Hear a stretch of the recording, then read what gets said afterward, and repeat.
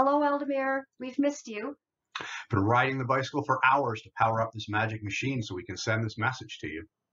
Today is the day when we pass the administrative powers of the Crown over to their Highnesses.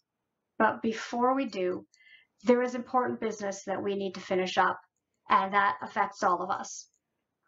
Specifically, we're wondering, when do we get to fight again? But when do we get to have live meetings? And when do we get to fight again? And what about A&S nights and other gatherings? And when do we get to fight again? The answer is when the government gives the okay. That's it, Eldemir.